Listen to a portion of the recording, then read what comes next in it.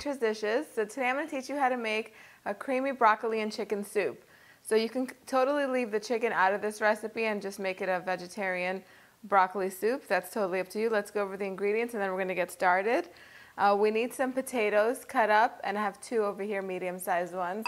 Lots of garlic cloves, chopped up onions, celery, and carrots. I'm using a little bit of chicken, and I like to use the chicken thigh meat, the boneless chicken thigh meat. It's more flavorful than breast, but you can use breast if you like, or just, you know, any mixed parts of chicken. I have 2 bags of frozen broccoli florets. I always have frozen broccoli in my freezer, so that's what I like to use. I like to mix it in my pasta and just like take it out and put it in an omelet.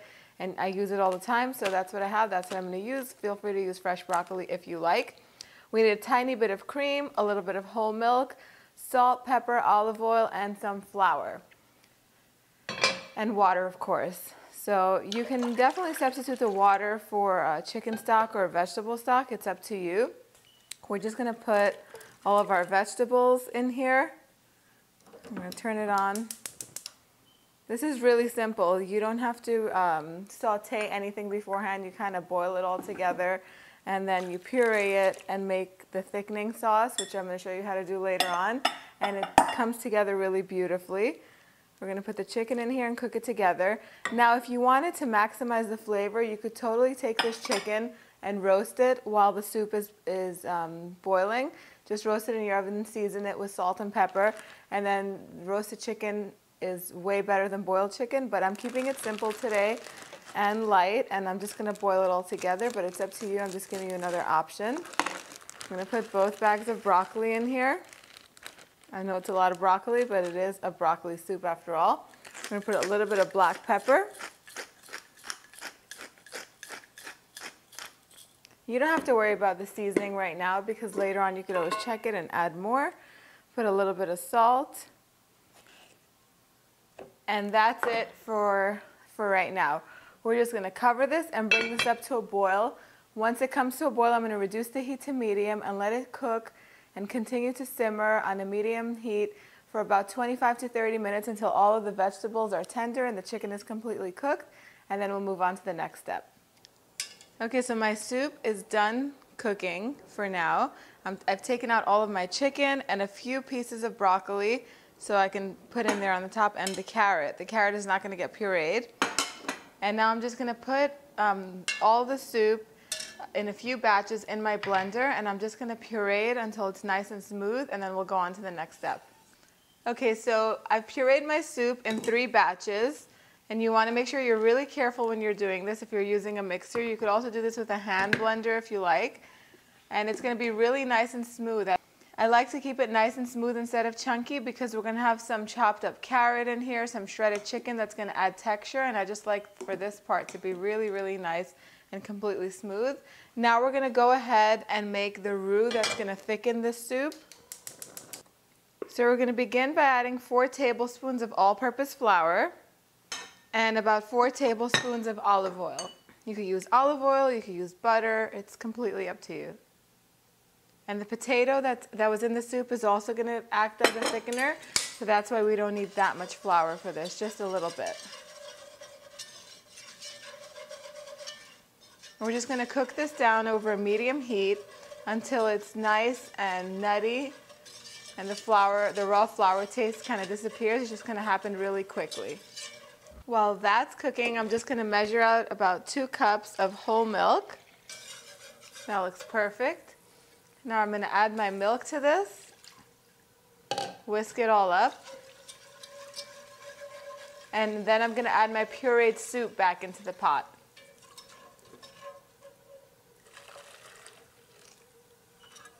And it's going to thicken a little more as this comes up to another boil again. Keep whisking it so the flour gets incorporated throughout the whole soup.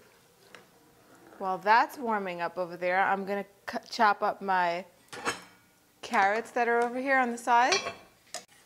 Now the carrots are going to add a really nice burst of color.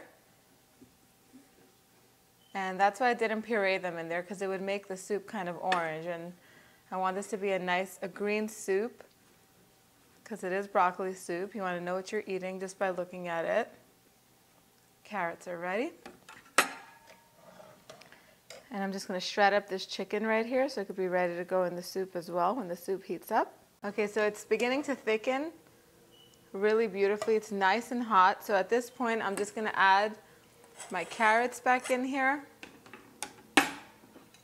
I'll add my shredded chicken and the broccoli that I saved on the side that I reserved and I didn't puree. I'm going to give it another nice stir. And then I'm going to taste it for seasoning. I'm pretty sure it's going to need some more salt.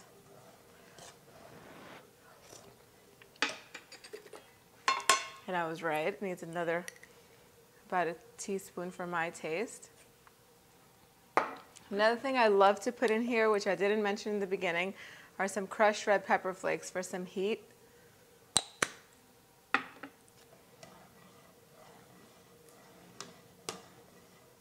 This is a really hearty soup that's great, and it's really healthy, especially to feed to children. They won't believe that there are so many vegetables in here, according to how good it tastes. And here it is. This is perfectly ready. I'm just going to add a little bit of heavy cream, just a touch for a little bit of richness. You can totally leave it out. So I'm going to put some of the soup in my bowl. Make sure I get some chicken, some broccoli, a little bit of everything in here. Look at that. This is such a great way to serve vegetables to children because you have potatoes in here, celery, onion, lots of broccoli. It's so healthy. I'm going to put in some more crushed red pepper flakes because I love it like that. And then I have some grilled cheese croutons here that I've made earlier. Make sure you check out this recipe. It's on my blog and on this channel. I'll put some in here. And I made these with mozzarella cheese and French bread. I have butter. Let me taste this. So flavorful, so simple, so easy, all made in one pot. Get the recipe, you guys, on www.dimitrasdishes.com. I love to see pictures of your recreations, so post them on my Facebook page, and I'll see you all next time. Bye, everyone.